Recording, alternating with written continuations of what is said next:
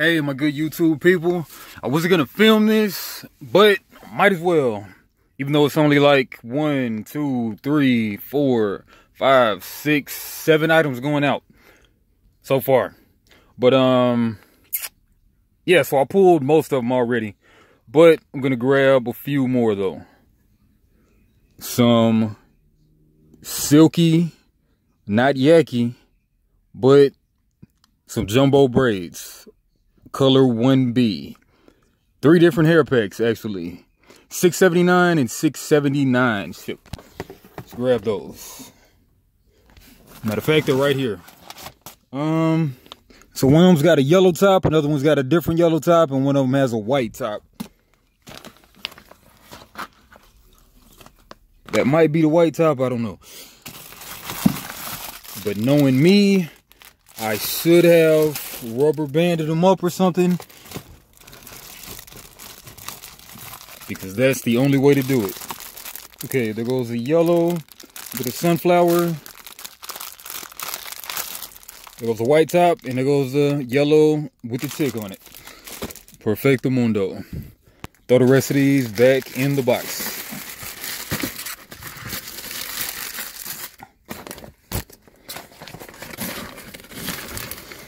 All right, what else we got? It's filming this way, right? All right, making sure. All right, then we got Polaroid camera. Get that later. And then I hope I didn't sell this before, because I kind of had to bust this thing open. But okay, $6.29 for Captain America shield and $6.89 ship. Hopefully it's in here.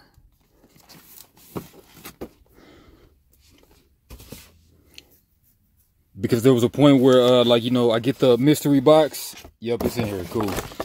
So, like, I think I oversold this, my quantity.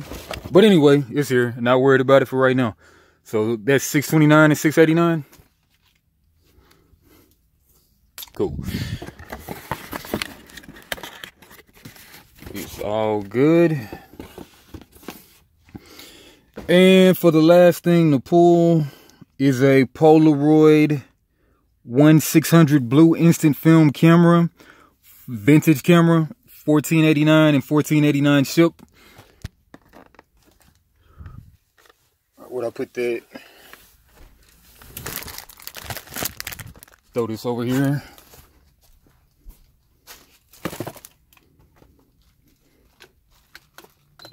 Put the fan on. And where's it? A right here. Don't have to dig in hardly anything. All right, $14.89, $14.89. Little cool camera. Kind of pops up like that. 1/600. Kind of always verify what you're getting. So 1/600, same model. Close it back up. Man, I really should try to wipe it off a little bit. Might do that, might not.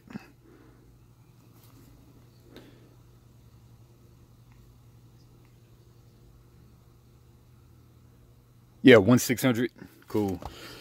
All right, and then to pack these up, move the cam.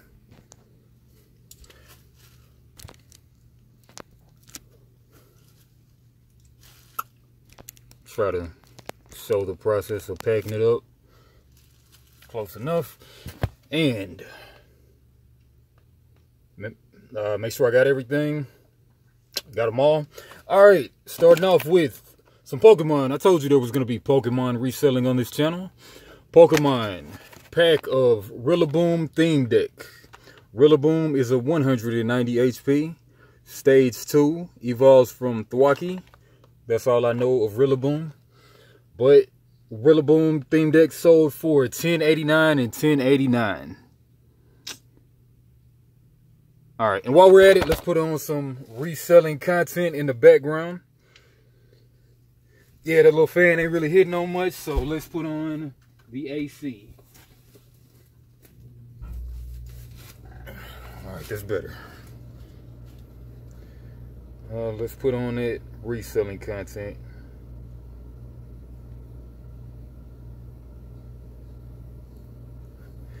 Bear with me. What's going on, guys? This is X.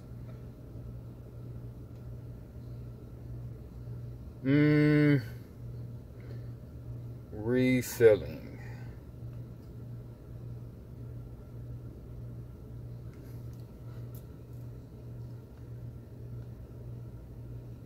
Yeah, I just go to Daily Refinement a lot because they just kind of get kind of in depth with it. They don't usually just hit a lot of beginner stuff a lot of times. Plus they just talk versus they're doing visuals. But and tech and sports, you know, Reselling, Daily Refinement.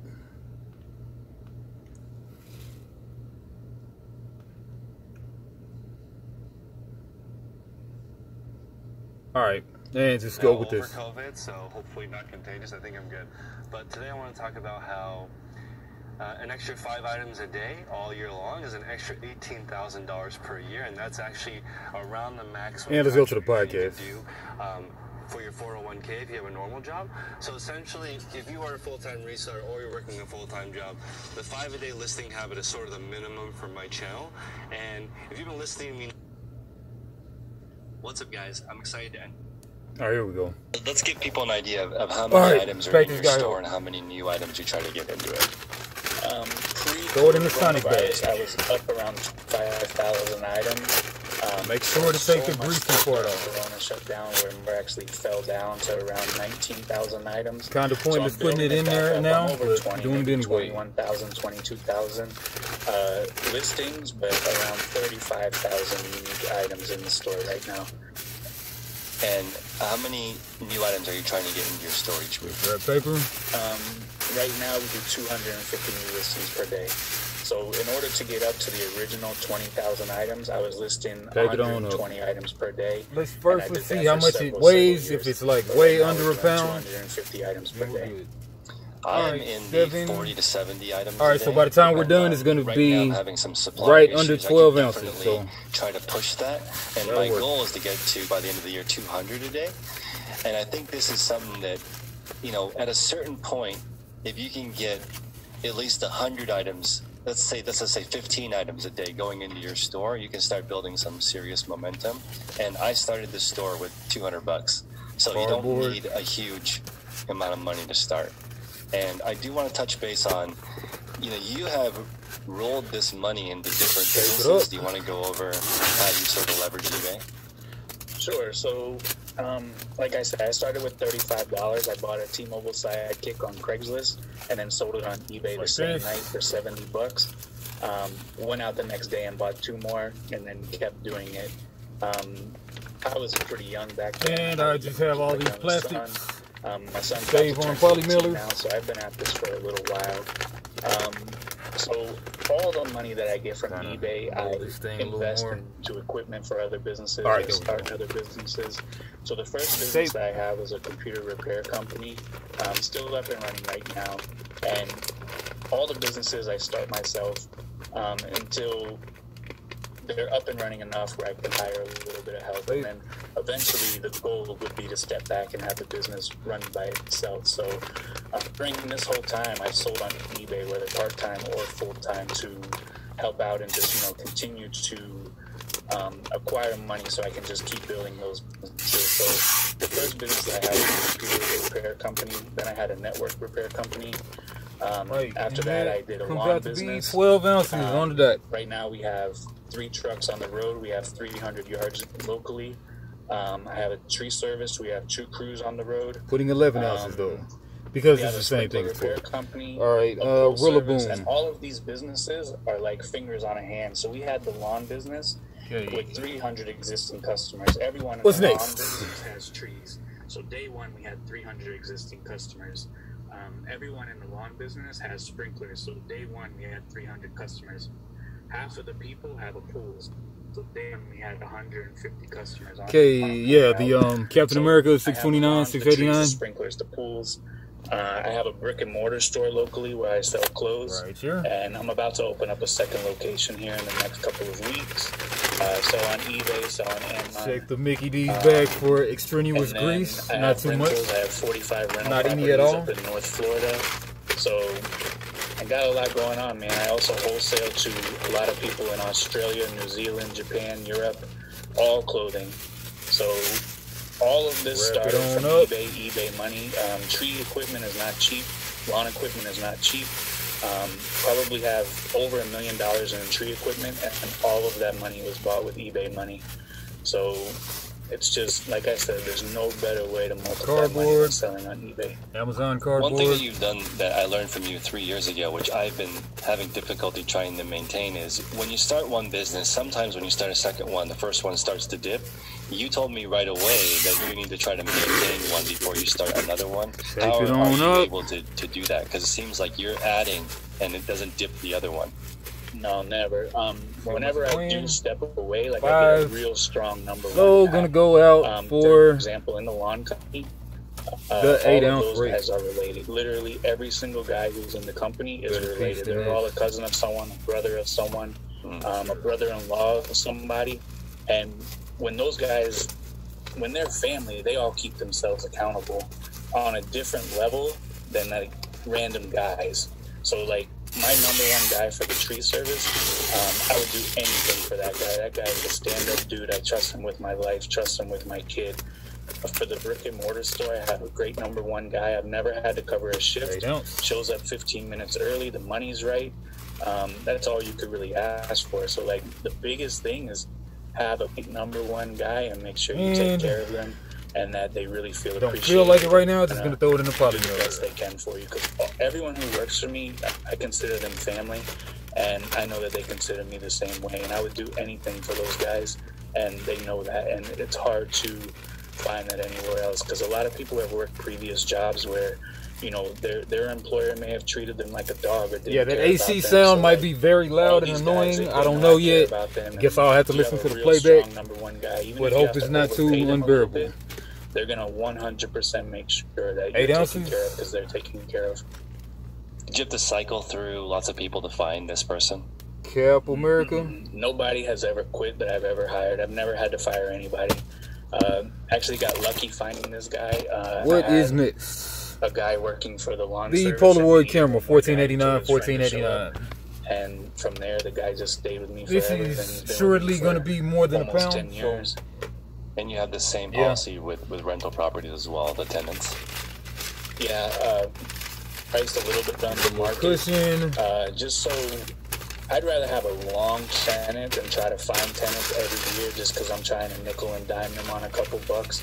I'm under market slightly, and all of my tenants have been long-term tenants. Some of my rentals are just your basic yearly or 2 years. Some of them are owner finance. It all depends on where the...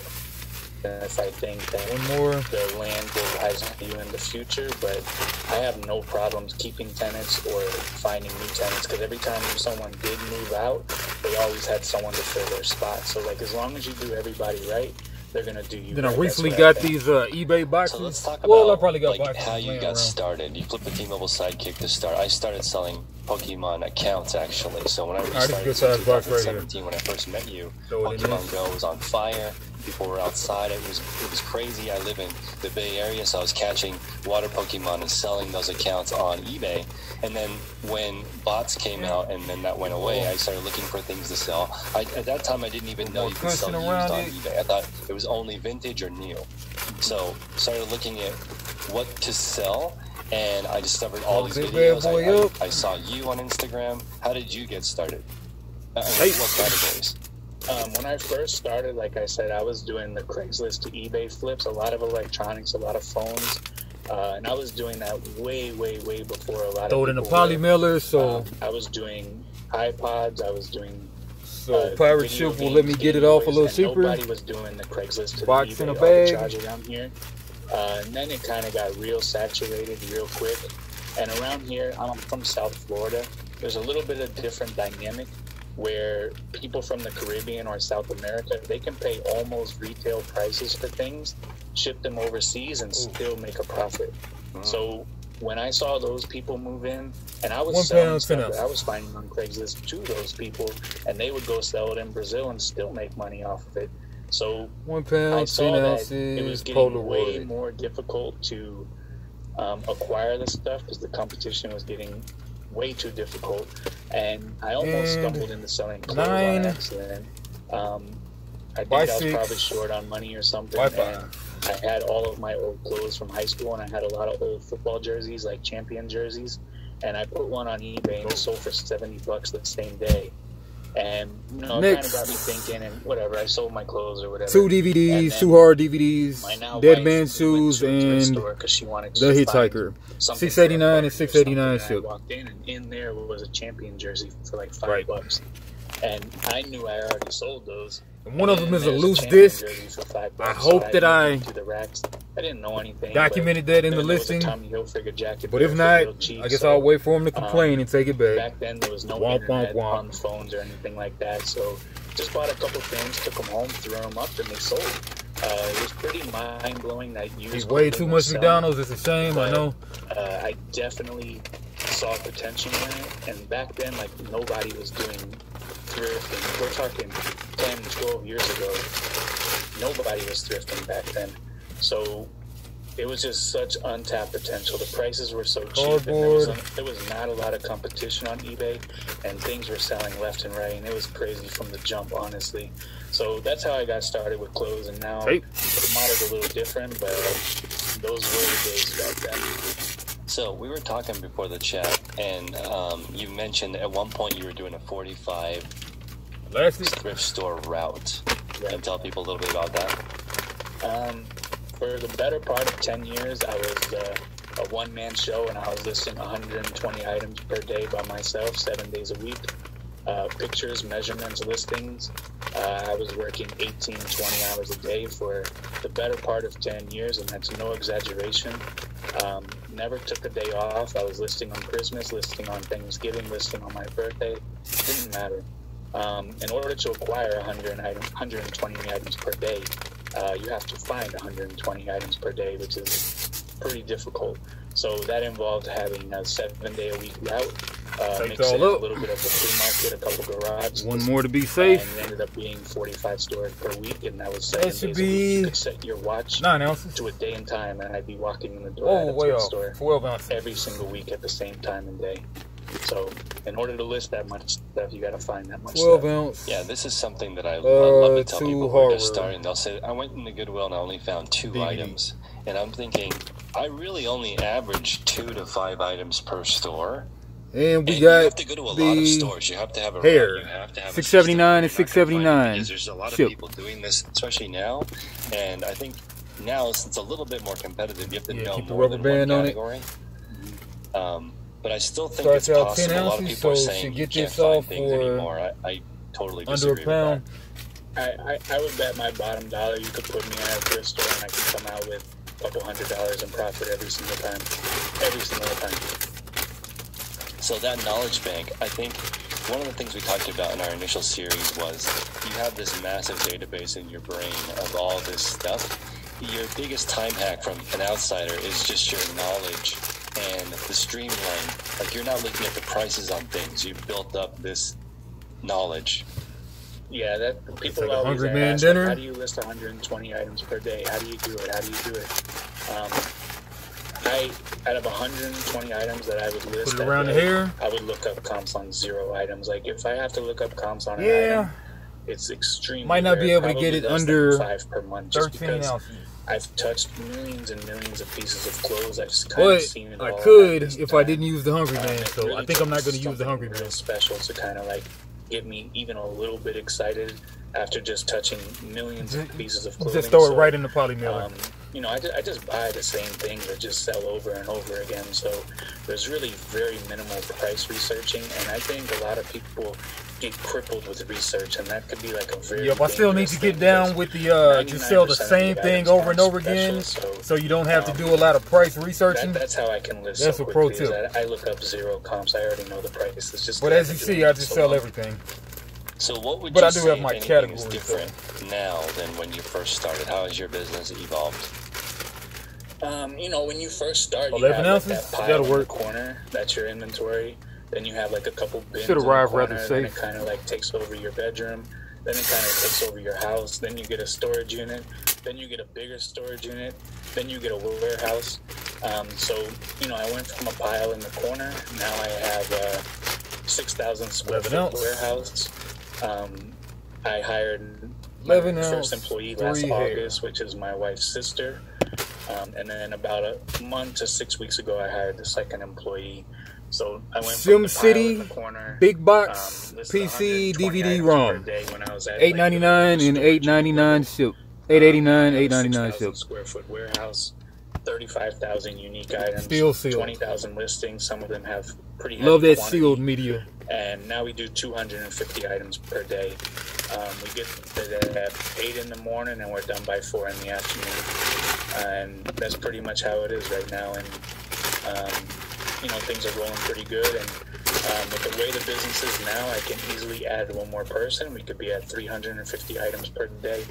I could add 10 people and we can be at over 1,000 items per day. It all just depends how far I want to take it or how much. Board, you know how we do it.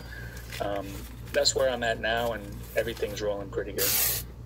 So, Tech, we're going to talk about kind of what it really takes to build this business. I think that it's less complicated than people think, but there's more work involved. So, what's your advice for a beginner reseller? Somebody has decided they want to do this. They don't want to do their 9 to 5 anymore. They've decided that reselling is going to be their career. I think selling clothes is a great niche. So I think figure out what you want to do, what you want to sell, and just be laser focused in on that. Because my entire operation is built around selling clothing. From my storage system to my shipping system to my photo system to my listing system.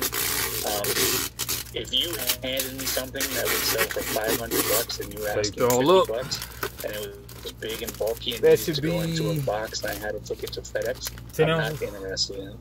I'm interested in selling clothing because that's what I'm set up for. And when I go to the flea market and there's items over there that, yeah, they sell for $500, like, sometimes I buy it just because I'm a fool. But, like, for the last thing, which is not on this account, but this is a Littlest Pet Shop or something.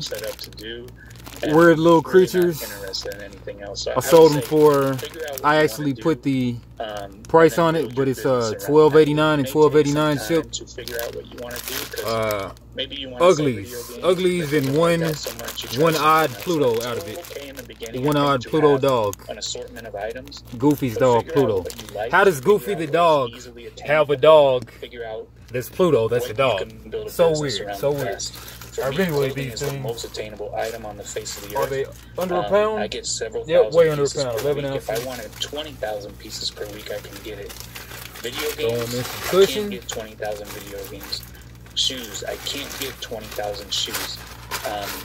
Legos, I can't get 20,000 Legos. So the easiest thing that I see to scale is any type of cardboard around it. It's the people discard it. They think it's not worth anything. It's an easy buy-in. For me, some LED lights. You don't have to test it. If you send it to a customer, they're not going to break it. Still a little bit too heavy. If you do get the return, I'm trying to get this thing off as cheap as possible. It doesn't fit, and guess what? You just sell it again. So for me, I think clothing is a great niche to build around, but you know, clothing isn't for everybody. Little Debbie cake. But I think the number one thing is, as early as possible, figure out what you want to build your business around. That's even heavier. This is really, that's maybe the best advice. Might have to swallow it. In the beginning, you have to sample. You don't know what it is that you like. And I remember bubble wrap. On an episode, I mentioned that it takes longer to ship a VCR. Trying to figure out any kind of way to ship a t-shirt than it is to ship a VCR. To get this in at the under 12.9 ounce rate. Of them packaging a VCR in 30 seconds because that's all they sold. I had not realized that there's boxes made for that. He put that have the styrofoam and he's like, it's the same thing, but it's my niche. 12.2. And I think we got ourselves a winner. That's powerful. But let me give you an idea of how streamlined the small poly. We sell between 200 and 250 items per day. Today it was 270. I was out of the warehouse by 8:30. I got there at 7, so we found 270 items in an hour and a half, and they were all done and printed by 11 o'clock. So the whole operation to pick, pack, and get everything labeled was from 7 to 10:30. 270 items today. If you tossed in a couple pairs of shoes and a VCR and a fidget spinner, I'd still be there tonight, right now, packing. And what else can you get done? You spend all day packing. This is great, because the next question I was going to ask is what is the day in the life of a reseller? And one thing about you is that we'll have you go over it, but it's very similar every day. Yeah, every day is the same. All right, that's all I got for today, folks. Like I said earlier, that I was working 18 to 20 hours. The Beverly Hillbillies. I'm of the take your shoes off, that, like, set a spell. You're not y'all come back now. You finish, hear? Done. So like if